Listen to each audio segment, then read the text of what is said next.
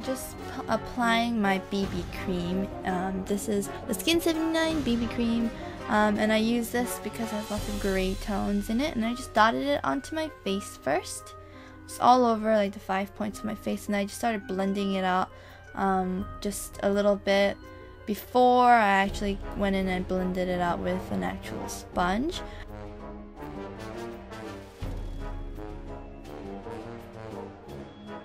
I'm just gonna get my hair Velcro and just pin back my hair because you do not want that on your hair. Now I'm getting my sponge and I'm just going to get Face Mist by Innisfree.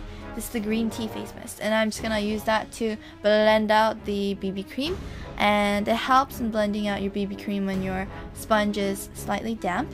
So I'm just blending that out. Blend, blend, blend, blend, blend, blend, blend, blend, blend, blend, blend, blend. Now I'm just gonna get more of that BB cream and apply it onto my blemishes and just get my skin as perfect as can be. But I am avoiding the dark circle area.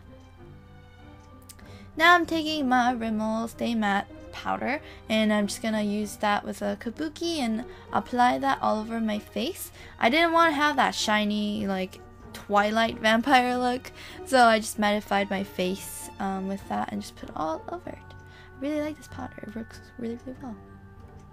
Now I'm taking my eye primer by Benefit and I'm just going to apply that to my lids, and instead of rubbing it in, I actually patted it in because it actually helps your eyeshadow adhere better to your lids when you pat it in. So I am doing that here.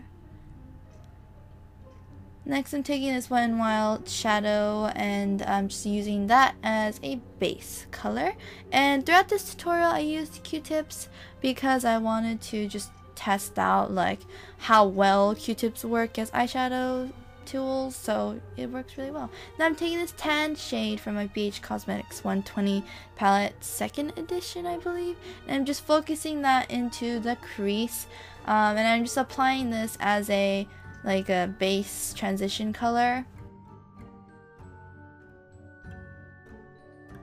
Now I'm just going in with this burgundy reddish shade and I'm just gonna apply that into the center and kind of blend it over onto the crease, but not entirely. Does it make sense? I hope it did. And I'm just focusing that into the center. Now I'm just gonna get this dark brown and I'm going to focus that onto the outer part of my lid.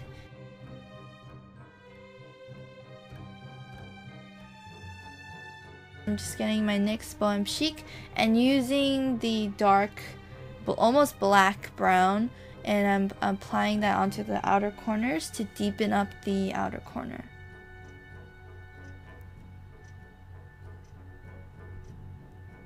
Next I'm taking this goldy shade and I'm just going to apply that into the inner corners of my lids to brighten up that area.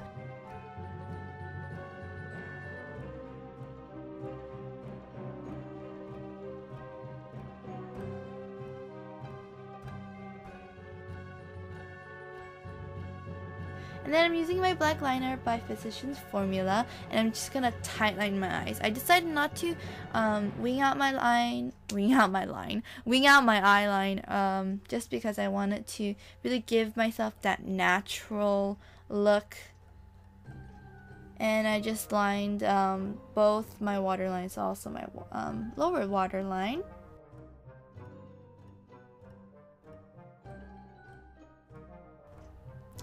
And then I started to just point out the inner corners of my lids. So basically I just dragged out the liner.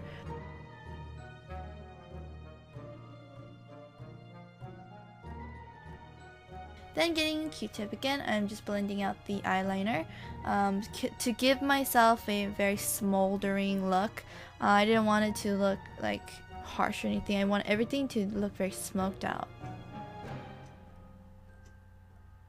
Now I'm just gonna highlight and blend out everything, and I'm just blending it out.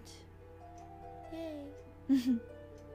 Now I'm getting this grayish brown, and I'm going to just apply it to the lower lash line, and just using that to give myself more of like that tired, sleepy look like vampires have.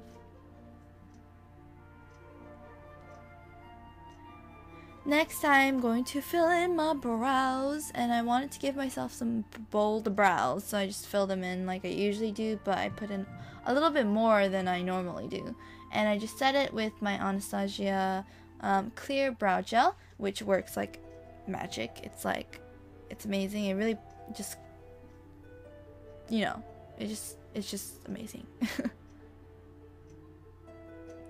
Now I'm just applying mascara and curling my lashes and applying fake lashes, and there they are. Ooh, oh yeah. Now I'm just getting a gray eyeshadow, and I decided to contour my face just very slightly, very subtly, because I didn't want to go for a drastic contour look, because I was trying to go for more of a realistic approach to my vampire look. So I just slightly contoured my face, just so that I can have some dimension on my face, since I have a slightly rounder face than normal. Now I'm just applying it to my neck, onto the areas that you can like really see the, I don't know what you call these, like collarbone area, just to sharpen up everything, give myself a skeletal look almost, kind of, not really.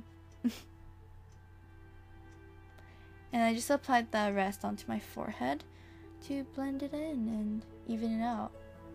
Now I'm just applying some blush, just because I felt like my face looked a little flat, so I just warmed it up a bit with some blush. Now I'm just taking my Tinted Brilliance Balm by Pixie, and in this shade, I forgot what the color is, but I put it into the center of my lips as a base color, because I was trying to go for a lip that looked as if it was stained by blood, if that makes sense. Now I'm just blending it out with my sponge, and I'm just blending out the harsh lines. Now I'm just going in with my lip tint by Tony Moly, and I'm just gonna apply that over that Pixie tint that I put on, and it's actually gonna just make my lips look even more vampy. Now I'm just gonna take my lip lacquer by Rimmel Show Off Lip Lacquer in Big Bang, and since I didn't have any fake blood on me, I just decided to use this as my fake blood, and I just created little drip marks, and I used this in combination with my lip tint by Tony Moly and just kind of added to the look. And then I went in with a black gel liner by Maybelline, and I just added that to give depth to my blood so that it would look more realistic. And then I just went in again with my Rimmel Show Off Lip Lacquer and blended it all out. And that's about it. Thank you for watching, and I hope you enjoyed.